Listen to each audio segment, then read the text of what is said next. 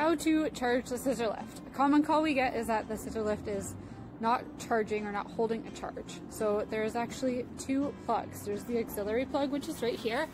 This one you would plug your extension cord into, and this would power the plugs in the basket control so that you can plug in your power tools instead of having extension cords hang over the basket. This one will not charge the unit.